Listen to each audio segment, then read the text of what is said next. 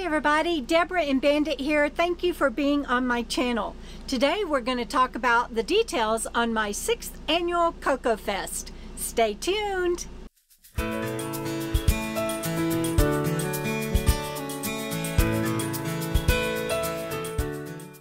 Okay, I've got my notes ready and I don't want to miss anything, but if I do, be sure and leave your question in the comments below. And I am just so excited about this meetup.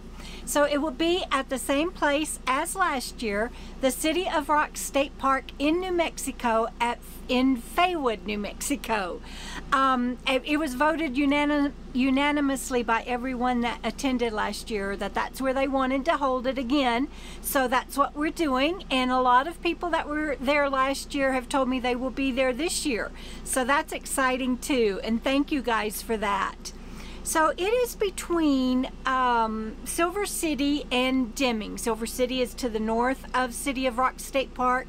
Deming is to the south.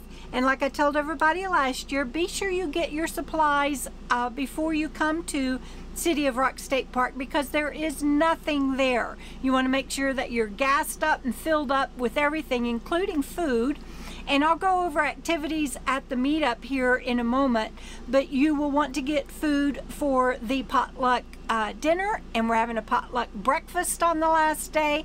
And there, depending on who all comes, there may be a cast iron cook-off. So we'll see how that goes, and I'll be posting an itinerary and letting you guys know more as time gets closer.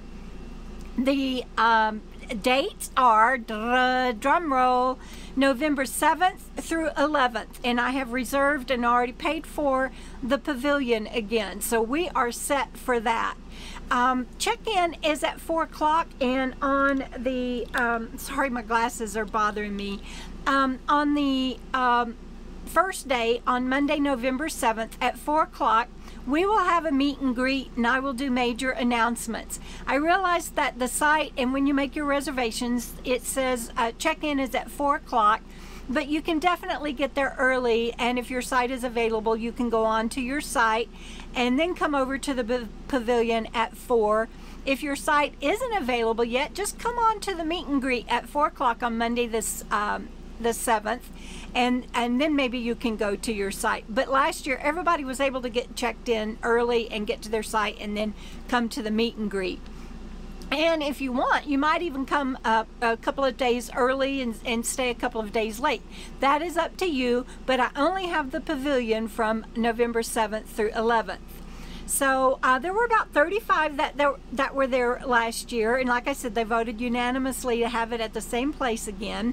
And one of the things that I didn't share last year on any of the videos is that City of Rocks is formed by volcanic ash almost 30 million years ago, and that was sculpted by wind and water into these rows of monolithic blocks, which makes up the City of Rocks. It's just such a unique and wonderful, even sacred place.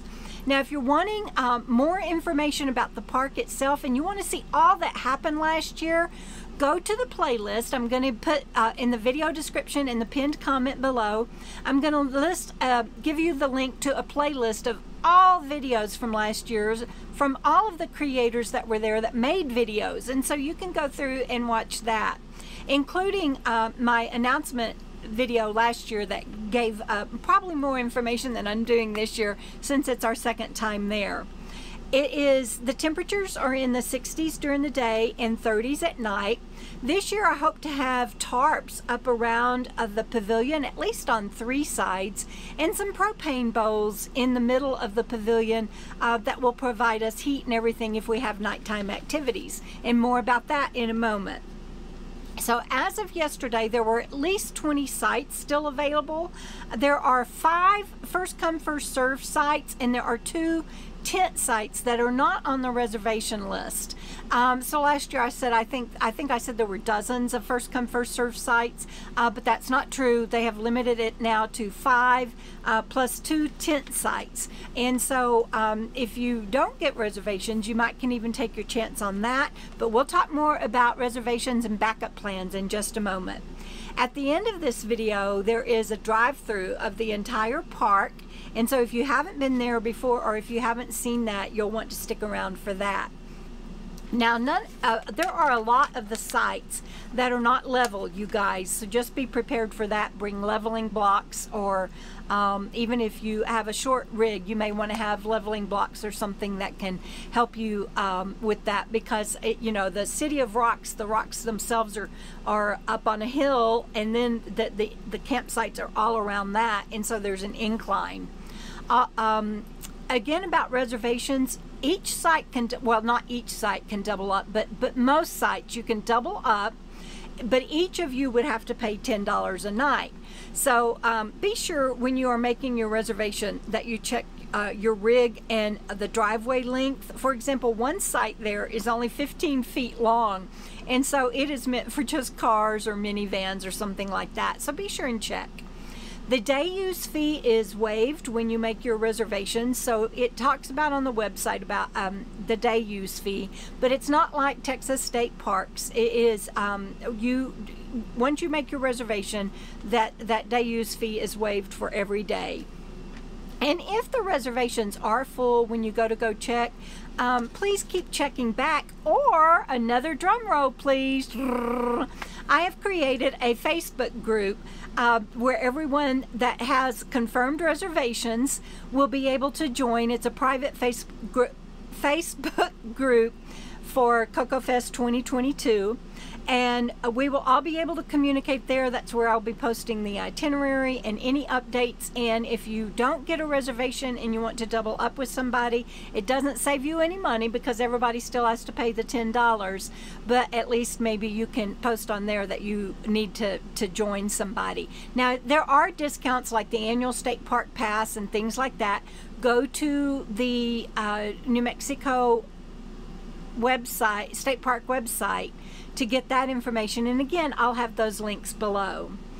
And you can, like I said, you can come early and stay late, but the group pavilion is reserved from November 7th through the 11th, Monday through Friday. Monday at 4 p.m. on that 7th, we will have a meet and greet. And on Friday, we will be out of the pavilion by 12 noon, even though checkout at your individual sites isn't until 2 p.m.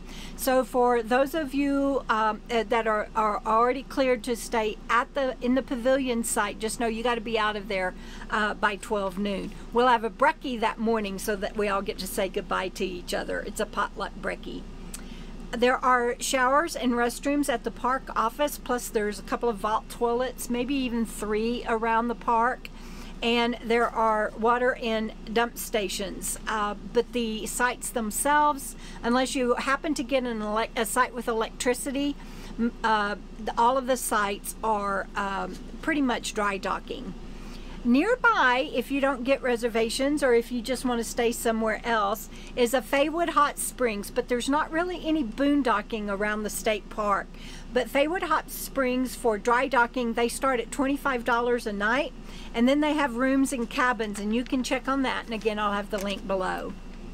So, let's see, for the boondocking, if you don't want to stay at the state park, or you don't get reservations and you can't double up with somebody, and you don't want to do Faywood Hot Springs, there is boondocking around Silver City and Deming, but you need to use your favorite apps for that and check and make your own plans. I can't even talk today. Your own plans, and then you would have to drive in to join us, and I don't remember exactly, but I think it's like 20 to 30 miles away, so that might not be something you want to do unless you're just going to come out for a day or two. Inside the City of Rocks State Park, there are 7 trails, and that total over like 7.5 miles. There's a hydro trail that goes all the way around the park. You can walk through the rocks that's not even listed as a trail, but there's a planet walk, there's a botanical garden. Way up high, there's an observation point. There's Indian mill grinding stones at this park, and there are petroglyphs. In fact, for anybody that can show me a picture of them standing by all 5 petroglyphs in the park, I'm going to have a very special prize drawing the day of the raffle for the people that go and find all 5 petroglyph sites. So keep that in mind. Like I said, I'll be posting an itinerary, and we'll go over all of that. But later when it gets closer, and in the Facebook group for those who have gotten a reservation or that know that they are coming. So the raffle items last year, you guys, we had a homemade quilt. We had everything. We had knives, really good set of knives. Somebody donated a new Wave 3 heater. There was a Mr. Buddy heater, a Jackery, a solar panel. So if you're interested in bringing something for the raffle this year, just make it $20 or more. We will have a free pile if there's stuff you're just wanting to get rid of, but for the raffle, I would like for that to be a value of $20 or more, please.